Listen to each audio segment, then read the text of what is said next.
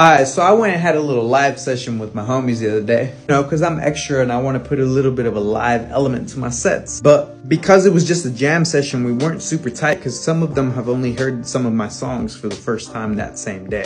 So to help keep the songs consistent, I'm going to make some backing tracks and y'all going to come help me. Alright, so there's two main things that you need to make a backing track. One, you need your original instrumental, and two, you need some kind of click sound to keep the time. In my case, this is my instrumental. All I did was take out the guitars, the bass, and the drums. That way it leaves room on stage for the bass, guitar, and drums playing live. Listen, this is what I've got so far.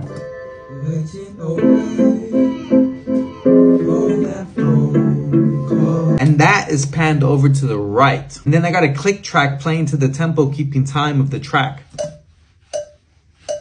And that's gonna be panned to the left. So you should have something like this playing all together. Waiting away for that phone call. Should I stay?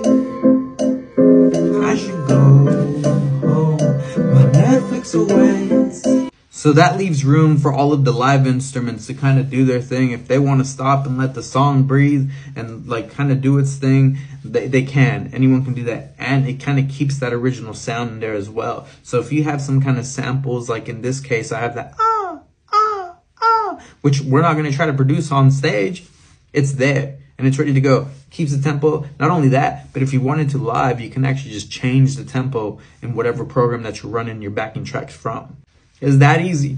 And if you want to get really fancy, you can add like 3, 2, 1 chorus right before your chorus, or 3, 2, 1 verse, or hey drums, tone it back a little bit. Hey drums, get a little bit more live and bouncy, or bass solo coming up in 3, 2, 1. You can add things like that and pan it to the left. So when your musicians are referencing the track through their in-ears, they can hear when their parts are coming up, or when you want things to slow down or tone down, or the dynamics to come up or down.